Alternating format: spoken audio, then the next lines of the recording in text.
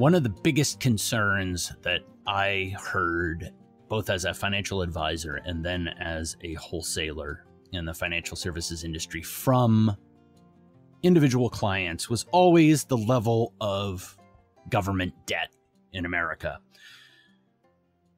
Now, obviously, that has swelled recently, and there is a great piece.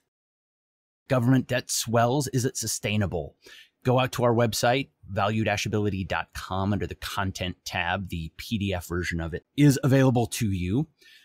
Bottom line is always, I would always try and break things down for people, and you've heard me say this on the podcast before, in terms that they understand, right? One of our podcast guests, Jay Wenrick, used the lemonade stand, right? A business is like a lemonade stand. You use that analogy. And I use the same analogy for government debt, right? Household income and household debt. If you have a debt of $1 million, that's unsustainable if you only make $50,000 a year. If you make $2 million a year, that's a totally different proposition. And government debt is very, very similar. So as government debt swells, it is relevant in relation to the gross domestic product. So in the short term, this piece lays out, do we need to be worrying about government debt? Probably not. Rates are low. It is cheap to get the money.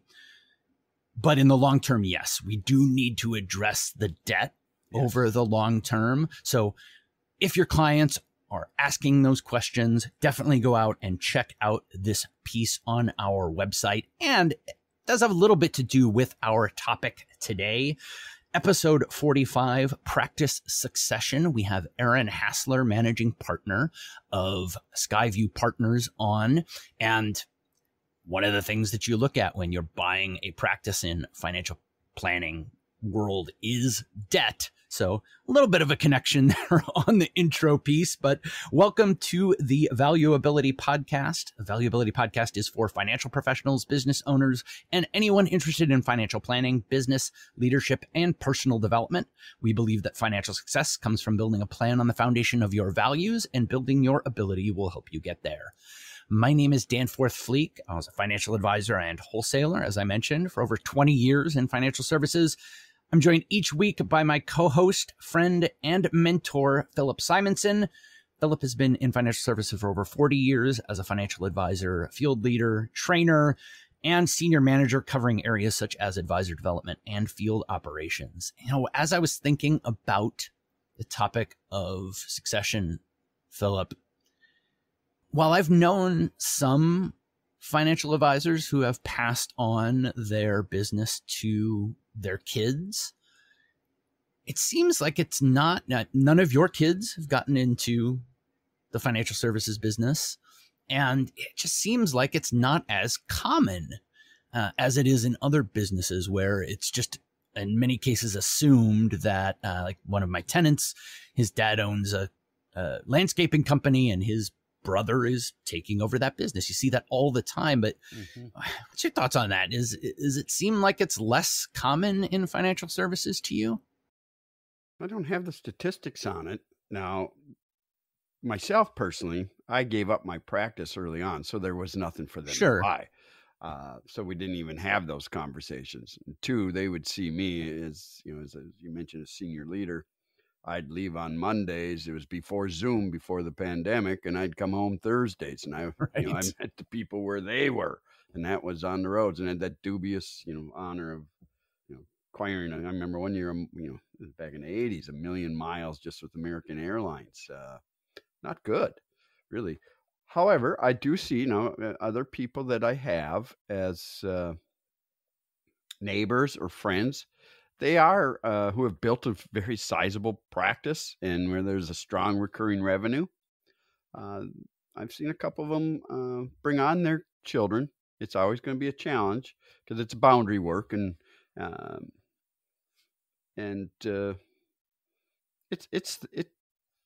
do see it, but I don't know how, statistically, how it compares to other industries. It's a great point you make. But I think anytime it's, boy, you got to put your business hat on, and it's not just the family and parenting hat. It's tough stuff.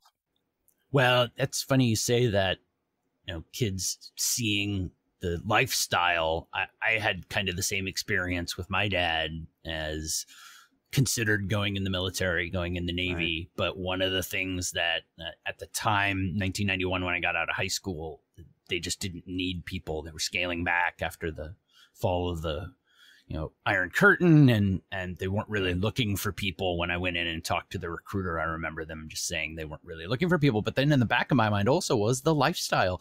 If you have a family, being in the military is very challenging at times, especially earlier on in your career. You go off you're on a boat for 6 months and you're not around. So yeah, interesting to see that Dad's gone on Monday, home on Friday. Well, maybe I don't want to do that side of the business. Well, and also interesting, we have somebody who is a longtime friend of ours on the podcast today, as I mentioned, Aaron Hasler. Before we get to him, you can find our podcast on Apple Podcasts, Spotify, Stitcher, TuneIn, wherever you find your podcasts. We should be there. You can also find us on YouTube. Search Value-Ability on YouTube to find us there. Or you can find us on our website, value-ability.com, under the episodes tab. Our episode player is on the website. Wherever you find us, please like, review, subscribe, and share. We hit an all-time high for subscribers this month, so thank you so much. And if you are a consistent listener, please consider subscribing and definitely let other people know. It would help us out a ton. We appreciate it. As always, if you want to connect with us, our email is info@value-ability.com. Again, that's info@value-ability.com, or all of our social media links are on our website. Twitter, Instagram, and Facebook links are at value-ability.com under the Contact Us tab. So without further ado, let's move on to our conversation with Aaron Hasler of Skyview Partners.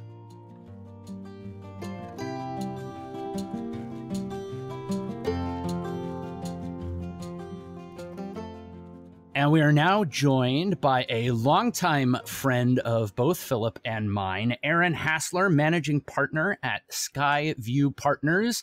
Now, just to let the audience know how far back this goes, my first gig, scratching my horrible little chicken scratch on old triplicate forms as the ops manager, we hired you so I could dump that horrible job on you back in the day. Right. So you really started out in the business as I did, on the operations and compliance side. We all go way back, don't we? Long-time listener, first-time caller. Glad to be on the show. Very good. Very good. Excellent. But then pretty quickly after that, you ended up moving into the recruiting side of the financial, advisor management business, and you pretty much stayed there on that side of the business until just recently, when you're still basically the same area of the business, but it's changed a little bit with Skyview. So just tell us a little bit about your background and how it developed. I mean, I know we've kept in touch over the years, but just so listeners know kind of where you're coming from in terms of your experience. Well, it's fun. So obviously what led me to kind of meeting the two of you was an internship in college, right? And then I got into this industry, and I knew nothing about financial services. My dad was a physician. His dad was a scientist. I didn't, what I knew was that medical world.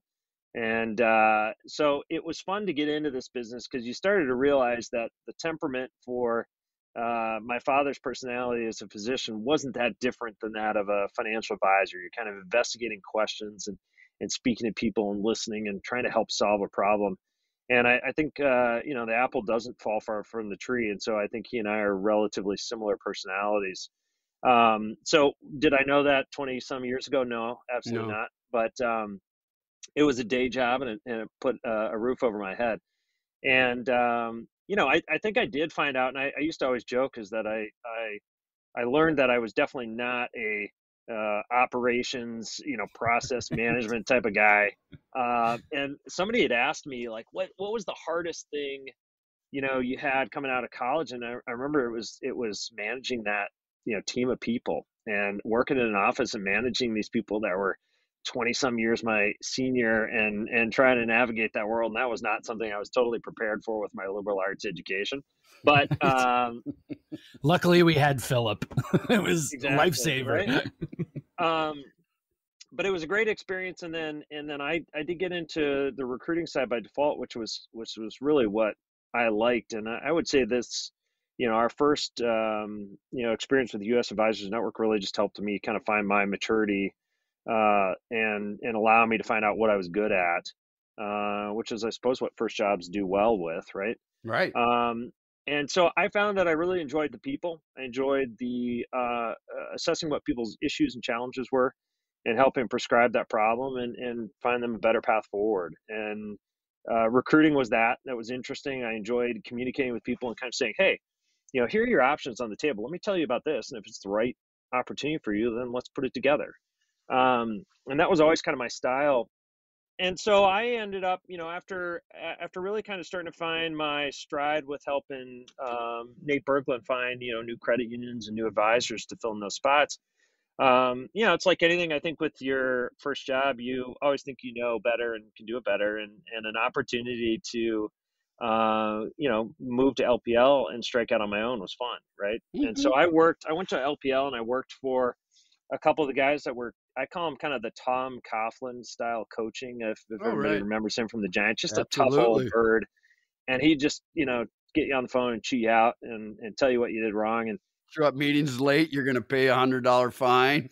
Yeah, right. Exactly. And just, and drive the mechanics, drive the process, do the activities every day kind of thing. Yep. And that was enjoyable. But what it did was allow me to find my voice. And so after working for them for a few years and then going through the financial crisis, I was able to circle around and start my own business. And that was, something I always said I was going to start my own business. Of course, I thought it was going to be like a ski shop, in Colorado, right? That was always the dream. And then still time. That's right. That'll be my retirement job. And so I started out as a third-party recruiter. That was the business I built. And it was taking all of that, experience I'd had over the previous 10 years. And what I always liked was that consultation and figuring out what makes people tick, what was their unique quality, what drove their business. And so I took that and allowed it to help me find the right broker-dealer or custodial platform for them. As I listen, it's no different than what an advisor does. It's totally the same. You just took it to a different level, but you found out what their needs are. Then you just came in with the plan, and here's the different implementation steps or recommendations. I always thought that from a wholesaling standpoint as well. Yeah. That in this business, it's really all the same process, just at different levels. Mm-hmm. I was always coming in and sitting down and trying to look at, it's one of my favorite meetings ever. This old broker come in and sit down, and he's kind of being a little cagey with me. And I'm like, well, I'm just here to see if there's anything I can do to help out. And he says, oh, thank God. I thought you were here to help me build my business. I hate it when you not-nosed punk come in here and tell me you're here to help me build my business. I already built my business. Yeah. But it's just that consultative approach of what can I do to help out? What do you need? A holistic approach, really. Yeah. Just like a physician, like you said, your father, they don't, they look at the mental, they look, or the psychology, they look at the spiritual, they look at the, the biology, they look at all the spheres before they piece together their solution. Well, we do the same thing.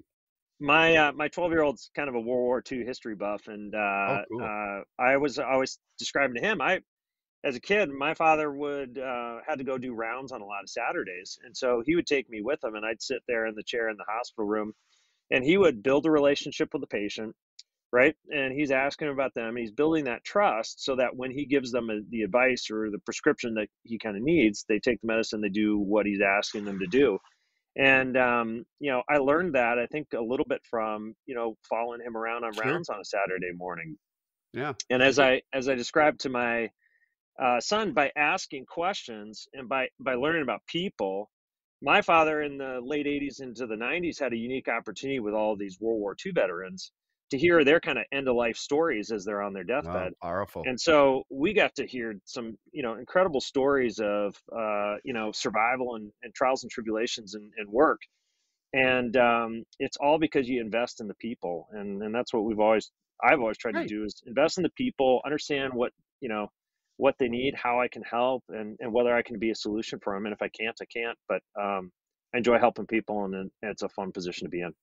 I've been out to your to your website and, Skyview Partners, and it's excellent website to all our listeners out there. And it's not a shameless plug. You get there and you look at it, it is very good. And it appears it is set up for you're set up for the sellers. Can you, I've got a few questions I'd like to ask, but can you kind of just paint a broad brush picture of who your clients are, who are your ideal clients, who would be a good fit for you? Maybe start there, and we can go from there. Well, I'll give my the website credit to my business partner, Scott Wetzel. He was the one that put all the hard work into that, and it was truly a laborious process, right? I mean, it's expensive, and the amount of having done one myself, I know how much work went into it. Yeah, Philip. I mean, so I'll just tell you real quickly. The genesis of Skyview Partners was the idea that I had been in my recruiting business doing some succession plans, and it was by default. Advisors were saying, "Hey, well, I'm thinking about a broker dealer change, but really, can you help me?" And the original guy who wanted me to help him sell his business was young, and he wanted to get out of the industry and go do something else. And so I sold it, and then we had fun with it. It was a great time, and I really enjoyed the process. And just by default, other people started coming to me.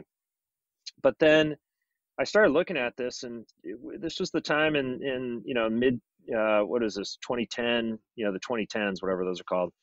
And you had guys like Rick Edelman talking about mass consolidation. You had the roll up starting to come into play, and I'm thinking, as a guy in my mid 30s, what the hell am I going to do? If there's this mass consolidation, broker dealer consolidation, and I started thinking about it that way, and just kind of thinking about what the strategy was and where our industry was headed. And so I started to develop a process I call generational partnerships, which is the idea that all of these founding, advisors with these now large scalable enterprises that had significant value, needed to find their replacing business partners. And so we started working on this generational partnership process. And it was the idea you're bringing in an experienced advisor that somebody doesn't have to train in from scratch, and you can plug them into a firm. Well, that was all great. And then I realized, I don't really have a way to finance this. And so my business partner, Scott, had bumped into our third business partner, Chris Jewett. And Chris's brother had started a commercial finance company. And that got the discussion going. And I wish I knew what it was, but I just remember where we met. We met at some restaurant in St. Louis Park, a Mexican restaurant. And we started throwing the ideas around. And then Scott started working on it behind the scenes of, I want to get out of wholesaling. I want to go do this. This be interesting. And so it came to, okay, all of us have a day job. Are we going to do this or not? And it was January of 2018 that we jumped in with both feet. And I started going from my office in Edina out to Wayzata. My wife was like, "Where are you going every day? Your commute seems to take a lot longer." And I said, "Well, we're just trying something out. We're going to see if it works." And so we knew that succession planning wasn't happening in our industry because it was too easy for founders to stay working on the business, right? Amen. You're making good money. You're in control. You're running a good lifestyle. But clients need it. It goes back to that whole kind of, fiduciary responsibility, or as my father had said, his decision pivot point when he needed to retire was that he couldn't keep up with the continuing ed, that was required of him. And he felt like he was putting his clients' lives at jeopardy if he didn't keep up. And I feel like we have that responsibility or obligation in our industry. And I had an advisor that was a Vietnam vet, and he died as we were trying to sell his business and trying to work with his spouse as the clients are leaving in droves and trying to hang on to value. It was awful, right? Got it. And so all of these kind of accumulated into this idea that if we can bring secure bank financing to the marketplace in mass scale, then we could benefit the industry. And the key was bringing these in as conventional commercial loans, non-SBA loans, because they allowed these founders to stay on and provided a lot more flexibility and choice. Right. SBA was the traditional way. It was the only way. Right. For the most part, right? And that was because banks didn't understand the systemic market risk and the cash flow nature of these businesses. But yet, we, as the industry was going, advisors were building their businesses as if these were sellable enterprises, Because you right? got the recurring revenue that can be Yeah. monetized, just like a dental practice. And they just keep growing, right? You just set it and forget it, and the assets keep growing. So it was kind of fun to see the culmination of all this come together. And it helps to have some really good business partners that can be, extra set of eyes, ears, and you put ideas together, and that's how things can really develop. So it's been a fun process.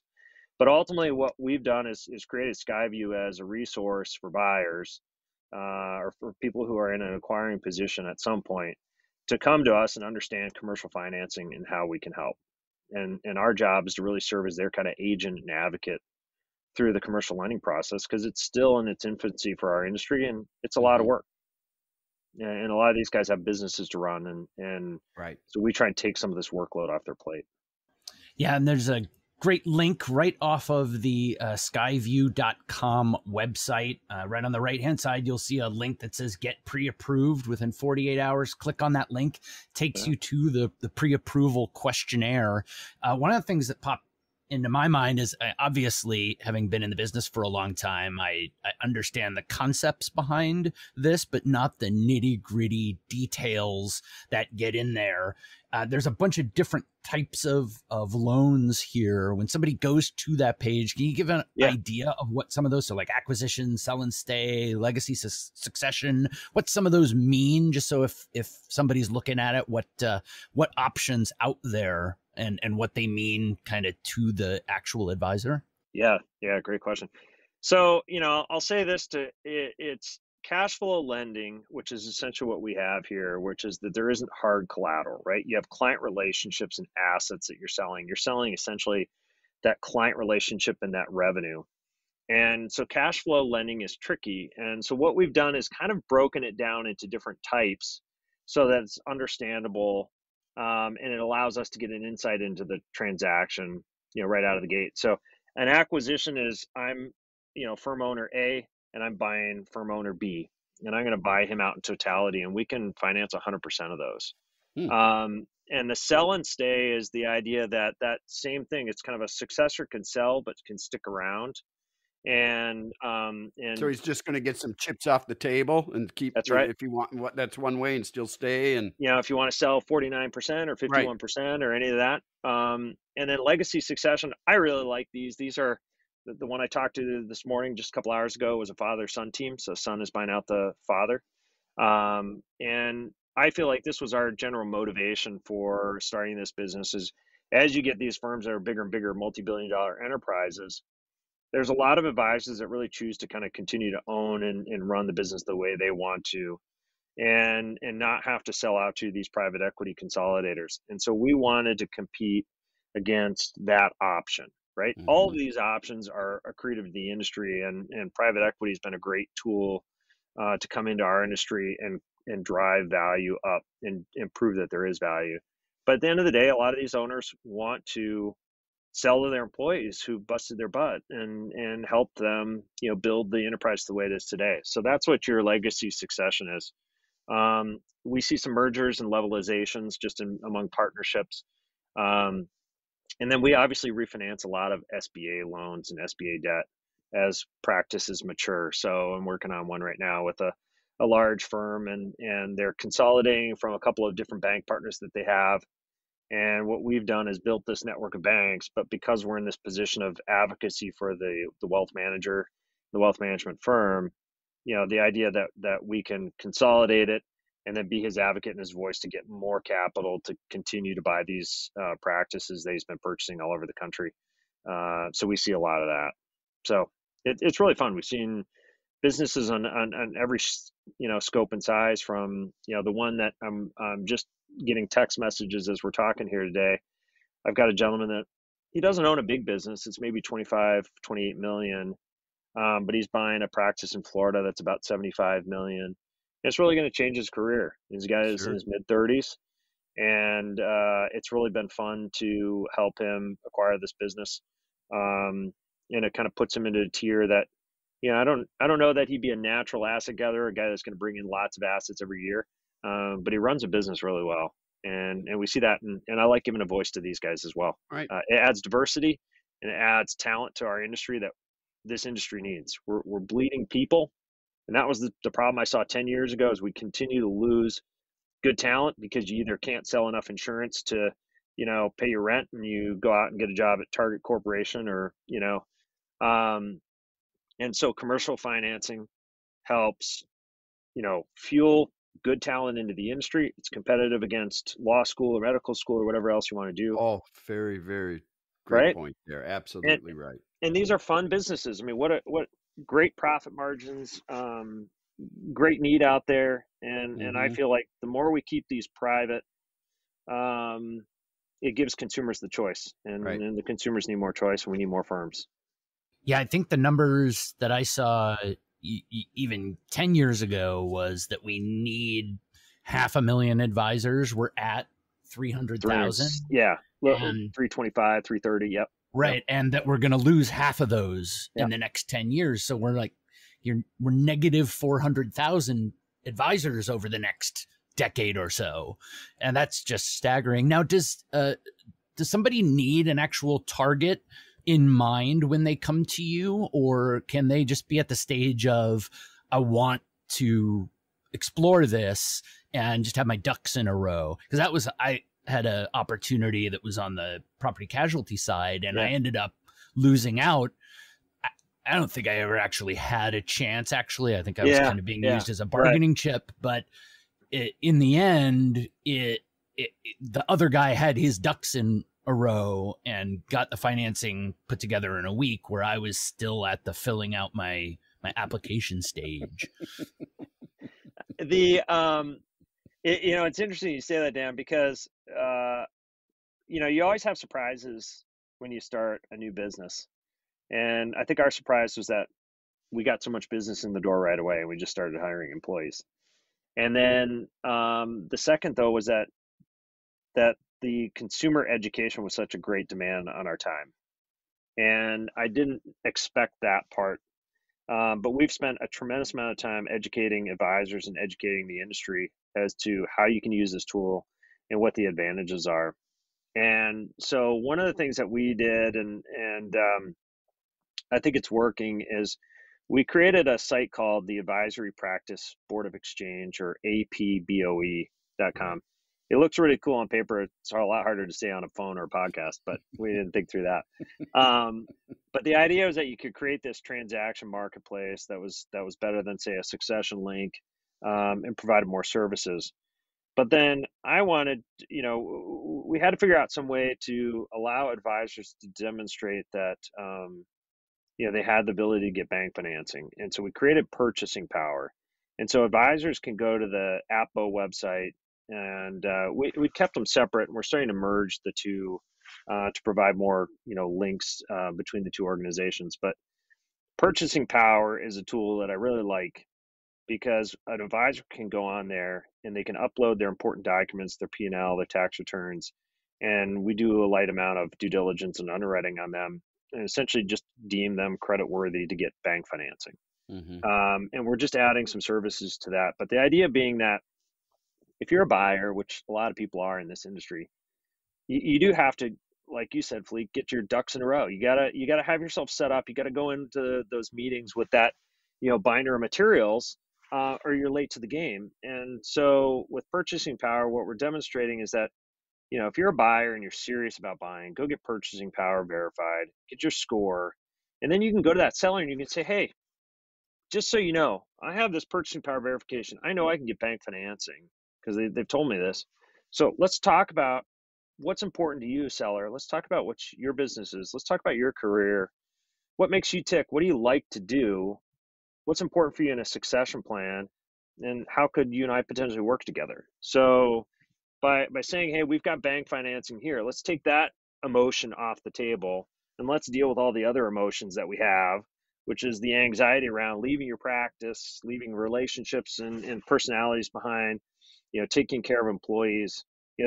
These are such highly emotional, detailed transactions. And so we're really just trying to, demonstrate to a lot of these sellers that bank financing is available, that buyers can afford these, and that this is an option that they should think about.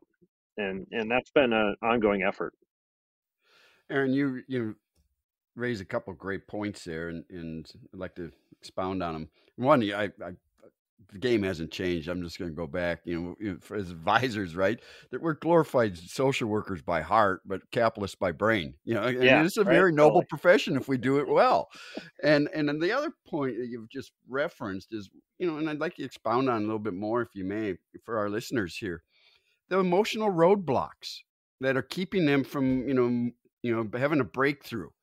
And some of them, like you said, I got my clients. They've become family, and my employees. That's another big one. Are they going to be taken care of?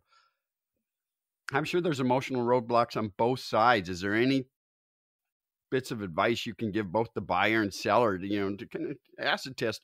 I'm ready, and I got to get ready to be ready.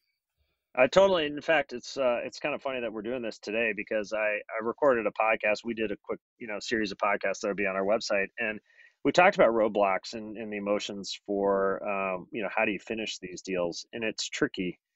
And as I always say to the buyers, it's, you have to sit down and really think about the emotions of what a seller is going through. And you got to listen to them and hear what they say, and hear them talk about their practice, and ask them the questions about what's important to them. And it's not a lot different, for any of these guys as what you would do with a normal client relationship. Mm-hmm. With a client relationship, you're building trust, you're identifying what solutions you have and what the plan is going forward. And working with sellers is the same thing. And what I think is so important is to understand, what is that other person's perspective? What's really unique about our industry, I think more so than any other, is that you're potentially working together at least for a year, if not for a little longer, as you transition those clients' relationships, right? Right. So I remember hearing this, and I'm a terrible person with quotes, but the whole idea that everybody walks away from the negotiation table frustrated, then everybody's won. And I couldn't disagree more. I think in this industry, at least, everybody has to walk away from that negotiation table ready to shake hands and eager to take the next step.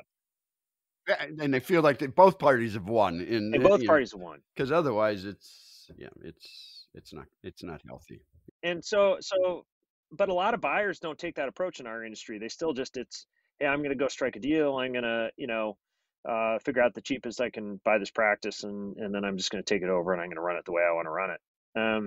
You can't do that with these sellers, as far as, because the option for them, unless they have a health event that's driving it, is, I'll just keep working. Yeah. My clients aren't saying anything anyway. Do they want a succession plan? Sure. But, are they asking me? Yeah, they are, but I don't need to sell it. Right. Right. And so I always say to a buyer is, sit down, listen to what the seller has to say, put yourself in their shoes. And then, it's funny, we talk about the good old days at US Advisors Network, and you guys know this quote's coming, right? Inspect what you expect. The listeners know that as well. We hear that a couple times. Oh yeah, good. I hope Nate's listening and we can talk about this stuff. Messing with you to love you, brother. That's right. Quit messing with you. You're in trouble. So thanks for the messing with me. But it's, but what's so funny is, there are a lot of times where that statement rings super true, right? Right. And so we always say to the buyers is, inspect what you expect. And the way I translate that in terms of their businesses is we're trying to go out and tell advisors, you are a corporation now. You're buying practices. You need to inspect your own business, understand your numbers, understand your growth rates, how many new clients you're bringing on board, what's your marketing, what's your effect of client onboarding with that marketing. How do you demonstrate the financial health of your business? Because if you could do that, right, the information you get back from you have to open that door, and then you can expect that the seller will reciprocate with the information and the detail you're looking for to help buy the business. But at the end of the day, it's up to buyers across the industry to really understand their own businesses, be able to demonstrate the health of their own businesses, and have conversations with these sellers, and that opens up the gates and allows for these transactions to happen. You raise another couple of great points there, and I think, one is, of course, you first things first, you got to touch the heart before the brain. And if I know I've already got the finance going in, then if I'm looking, I'm going to sell this thing, I can be at ease. If you're bringing me a buyer who's already got the money, that's right. No problem there. I loved what you said too, knowing your business and being able to demonstrate, here's the retention of my clients. Here's how I bring them aboard, like you said, to make sure that, the ease of doing business with me. You're telling that story. And how many times, and that made me think about this, how different is this in buying a home? And if you want to compete and it's supply demand and there's not, there's very little supply, but there's a lot of demand in these interest rates, write the seller a letter of why you really want this business, right? I mean, and it works, right? I mean, but it's true. We say this. I just was talking to a broker dealer about this the other day. Is that we're essentially teaching people to fish, because sellers aren't going to always come to the table on their own, right? A lot of advisors, the founding generation, it's still a foreign concept to think that they could even sell their business. They didn't get into the industry that way, right? They didn't buy into the industry that way, and so it's different, right? It's the first generation selling of independent financial advisors. Most of us I grew up captive, the old IDS. Then it went to American Express, and then they opened things up. Place to start your career, not finish it. And I know that's I don't mean any disrespect, because I had a great ride there. But they opened up the candy store and showed us, you can get 12B1 fees. You can get these trailers. Right. And, we all started jumping ship, but not a good thing. But it was, those guys, like you said, you got to give Ameriprise credit for training a great chunk of the industry. They're beautiful. But, since a lot of that's fallen off the wagon, we don't see that anymore. And so buyers and, younger advisors have to get into the industry a different way. And this is kind of their, some of these guys have already built a business. And so a lot of our buyers are my age, which I'm 43 now, and, give or take a few years.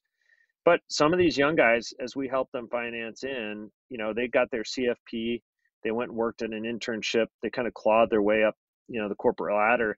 And I guess I have a soft spot for that, because, I didn't come out of college, with this entrepreneurial mindset. I worked a job, and then, you just kind of develop, and I guess I seized on opportunities. So I think that, there's a lot of people like that. There are a lot of great business owners that might not be walk off the cliff, entrepreneurs, but can run a great business. And so we're helping, I think, all people, but I think we're certainly helping that chunk of the population to get a foothold, because they can offer great advice and they can be great people for our industry.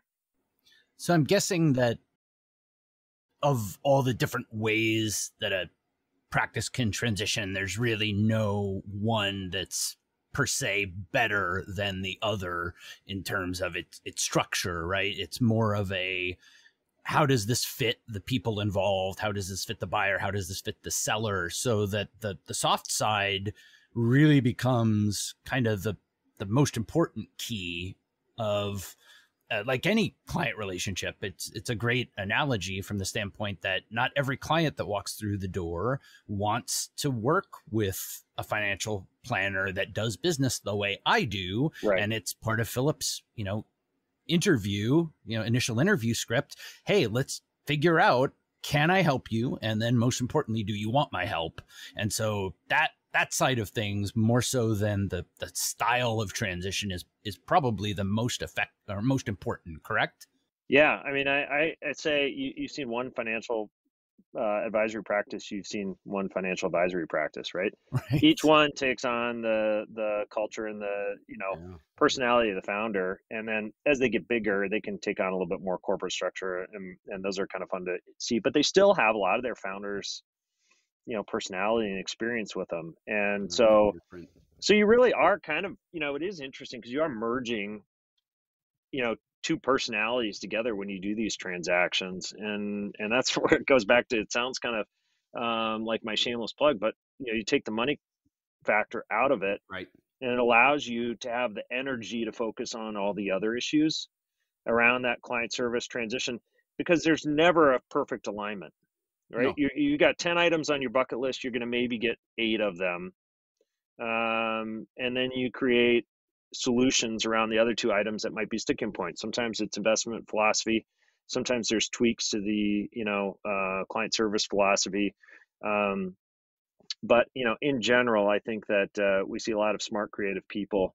There are a tremendous amount of tools and resources out in the industry now, between consultants that help you with it, the technology to better work with your clients. And so we enjoy seeing firms that continue to prove upon their own practice, because they are very successful at buying practices and buying other businesses, because they can adapt, they can understand, they can make changes.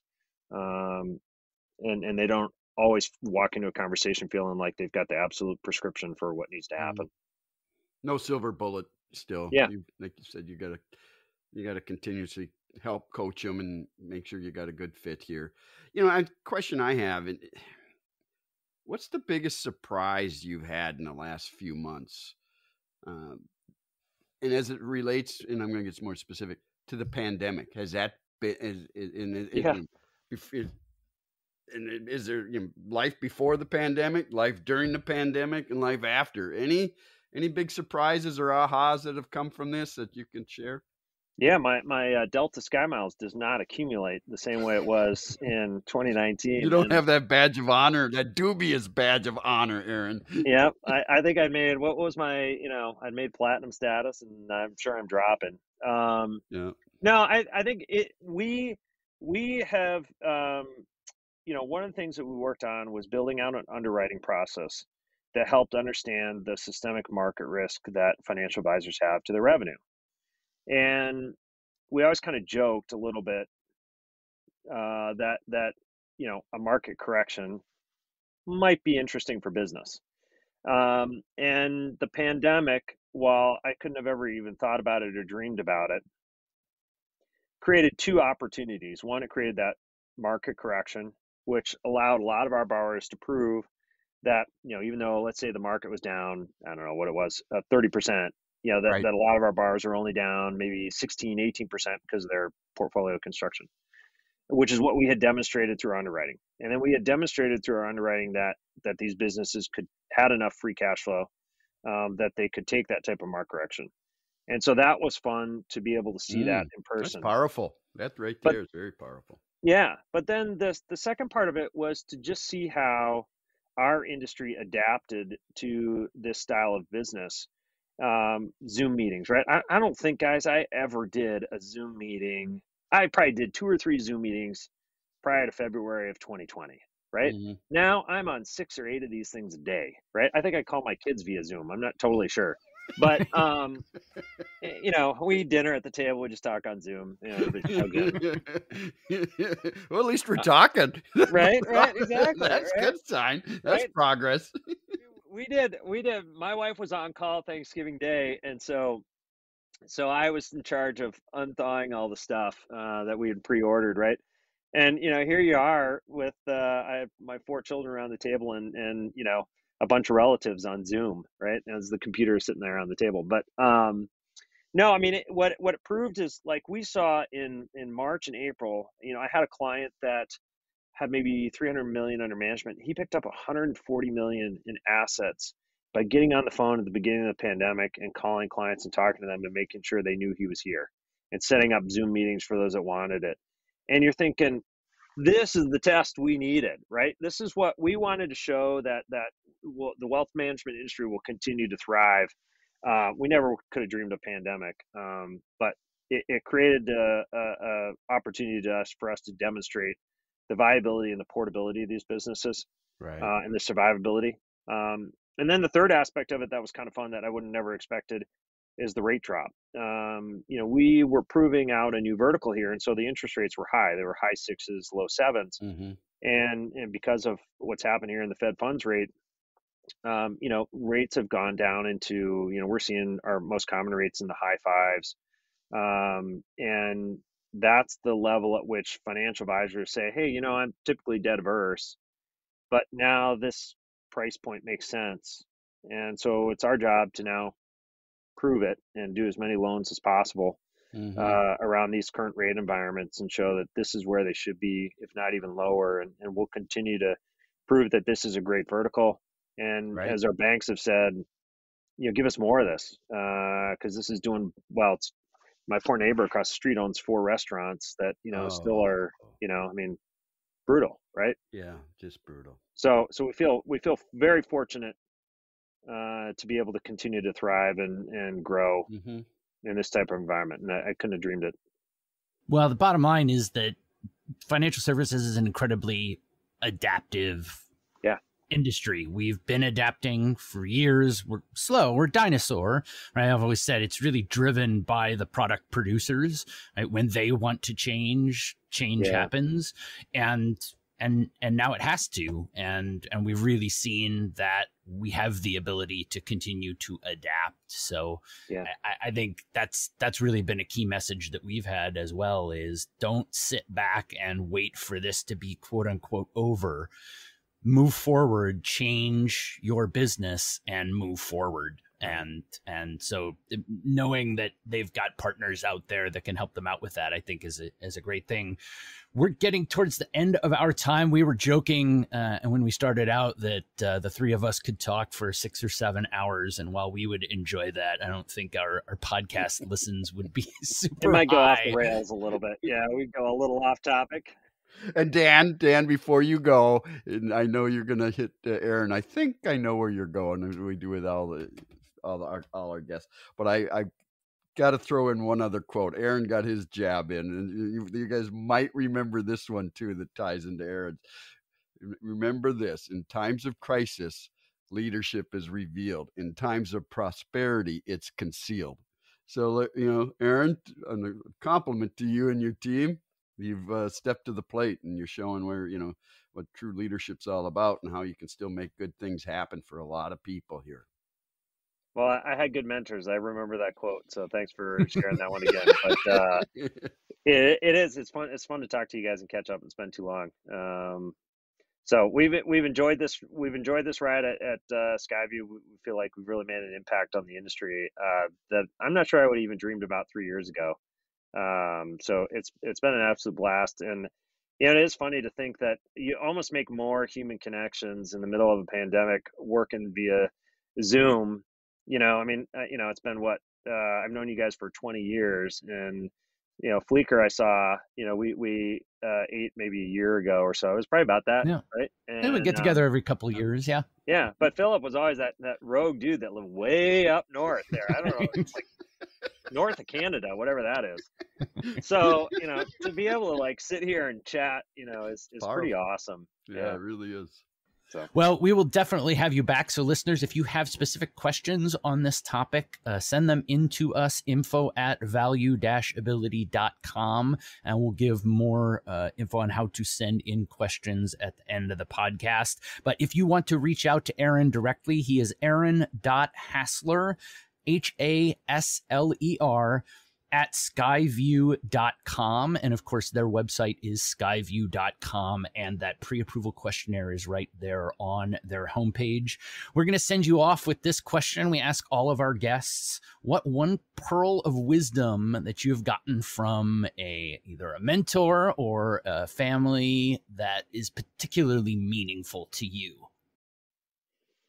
Boy, that's a good question. And I said I was going to prepare for this, and I didn't. So let's see. It's hard. I'm never somebody that has these absolute aha moments, right?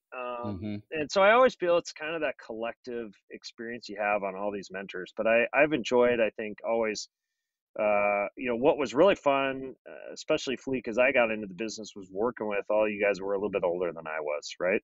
And so I had the benefit, and I don't know if it's still that way today, it maybe is, but of always being involved with or working with guys that were 5, 10, 15 years my senior.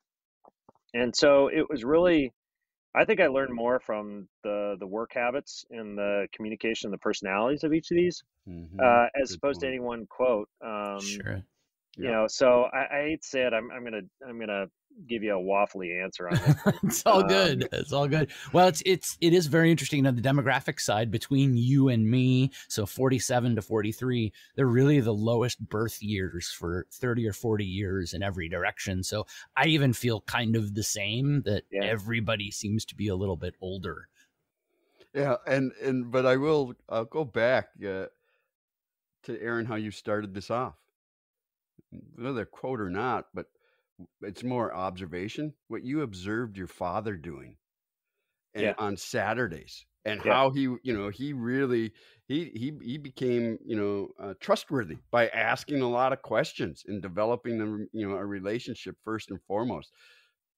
It doesn't get any better than that. And you reminded me another quote, and I do like quotes, you know, because why say blah blah when you can say blah, and it's a Ben Franklin one, and I don't know, I'll screw it up. I got dyslexia, you know, and so like you, Aaron, it takes me a while to get things, but once I get them, they last. But it does not. I'm not like the Fleeker where boom, bam, boom goes the dynamite. He's got it. He's rolling right away.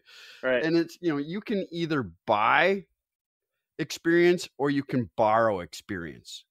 And like you said, you learned more from the, you know, people 3 years, 5 years, 15. I'm probably in that category. No doubt I'm in that category. 25, 50. And maybe 20, let's go even higher, 20. So to be exact, and someone's doing the math. But, you know, you can either buy the experience or borrow the experience. And borrowing the experience is you're learning from other people's, you know, from the time they spent, or, you know, their skills or their resources, versus it's more painful if you got to buy it on your own. And then, you know, we always, Dan and I say, then if you keep having to buy it, you know, stupid is optional, because how many times do you have to keep repeating the same mistake over and over again? So yeah, with that, I'm complete. I just think it's great seeing you. I'm proud of you. Well done. And just thanks for spending some time before we even kicked off, just bringing us up to speed on the family. And it's just cool, you know, watching you guys grow up. Well, I'm happy to send these kids up to Camp Simonson this summer. When does it start? What's the first session? I'm ready, baby. I love kids. No, I appreciate talking to you guys. Like I said, I feel like I benefited from a time in the industry, Fleek, like we're talking about, where we had a lot of people to look up to. So it was fun to look up to both of you guys and to Nate too, and the work hours you guys put in, and the drive you guys had, and the focus you had. So it's super fun. It set a great example, and it's paid dividends for me. So thank you. Awesome. Well, we will wrap up our main section for this week. Again, if you want to touch base with Aaron, it's aaron.hasler@skyview.com, or check out their website at skyview.com. Aaron, thanks so much. We will catch up again sometime soon. Thanks, fellas. Appreciate it. See you, Aaron.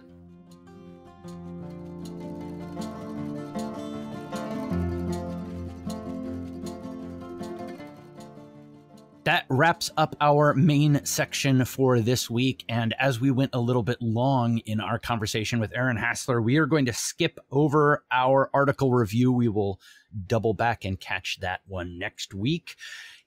Again, if you want to reach out to Aaron directly, aaron.hasler, that's Hasler @skyview.com, or visit their website, skyview.com. If you have topics for us or questions, we would love to have Aaron back on at a future time with your listener questions about practice succession planning. So send in your questions to us. Email at info@value-ability.com. Again, that's info@value-ability.com. Or you can reach us through our social media links. Twitter, Instagram, and Facebook links are all at value-ability.com under the Contact Us tab. Wherever you find us, please like, review, subscribe, and share. Next episode, episode 46, trading, investing, and planning. A lot of the things in the news lately, especially around the GameStop fiasco / saga, have brought to my mind the differences between trading, investing, and planning. So we are going to dig into the differences there and how that all impacts what is going on in the markets and the investing space today. What questions do you have for us about financial planning practice succession? Again, let us know what those questions are. We'd love to have Aaron back on in a future episode and get those questions answered for you. As always, thank you for listening. Be sure to join us next week. And remember that financial success comes from building a plan on the foundation of your values, and building your ability will help you get there.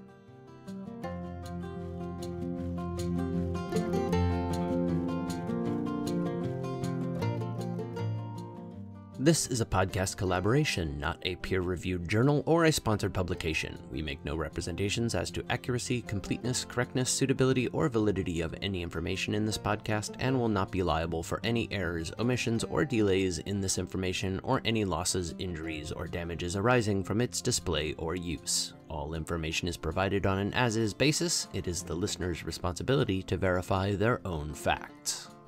You should be aware of the real risk of loss in following any strategy or investment discussed on this podcast. Strategies or investments discussed may fluctuate in price or value. Investors may get back less than invested. Investments or strategies mentioned on this podcast may not be suitable for you.